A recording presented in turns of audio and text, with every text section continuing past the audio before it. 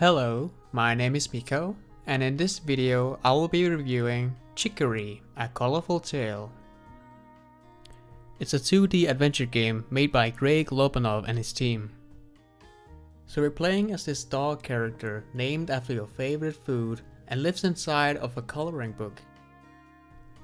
This once colorful world has just mysteriously lost all of its color, and it is now up to you to bring back the colors to the world with the help of your new magical paintbrush.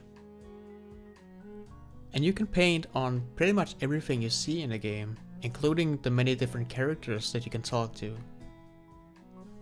You don't even have to color the entire world if you don't want to. You are given complete freedom to paint the way that you want, and the game encourages you to do so. It's a big world with many different activities. There's lots of puzzles and challenges that you can do. You can listen to the different characters and help them out with side quests.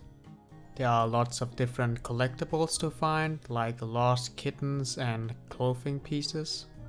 You can pick up trash from the ground, it helps the environment.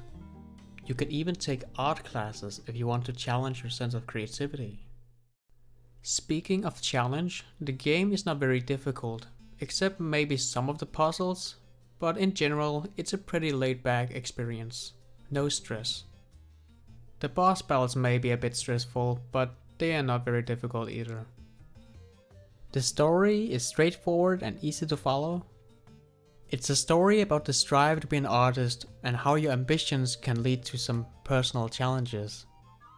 And while it generally is all cute and cheerful, I'm glad that it's not afraid to talk about some more serious things. It's all presented very well without being too complex, and I think it's the kind of story that will resonate with a lot of people. And then there's the soundtrack.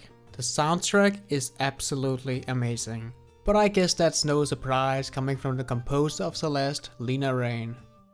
From the calming music in the rainforest,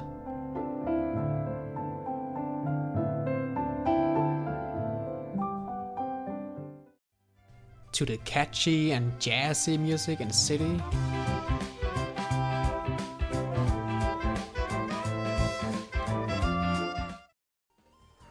and to the intense electronic music in the boss fights.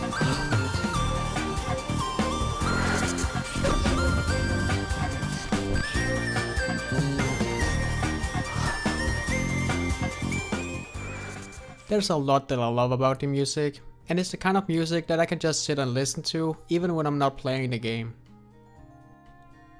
I do have a few minor issues with the game.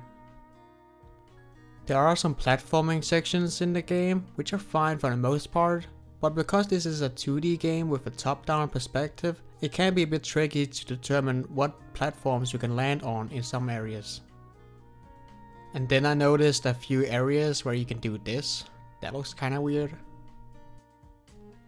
Lastly, I would have preferred to have multiple save files to work with, but you only have one save file, so that means deleting everything if you want to start a new game. This may not be an issue for most people, but it's still worth mentioning. But overall, I had a great time playing this game.